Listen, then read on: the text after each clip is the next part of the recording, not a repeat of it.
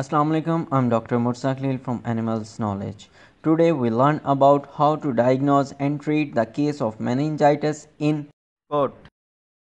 In early stage of the inflammatory disease of the central nervous system include fever, hyperesthesia, neck rigidity and painful paraspinal muscle spasms.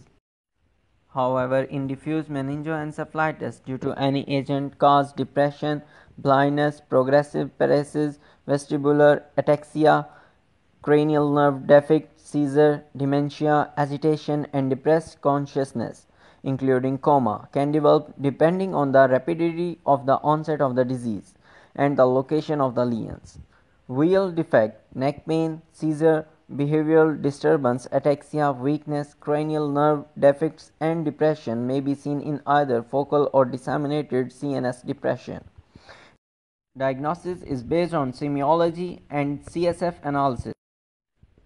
Now treatment. Injection vitamin B12 2 ml intramuscular. Now injected antibiotic fluorophenical which have ability to pass blood-brain barrier along with the dexamethasone steroid.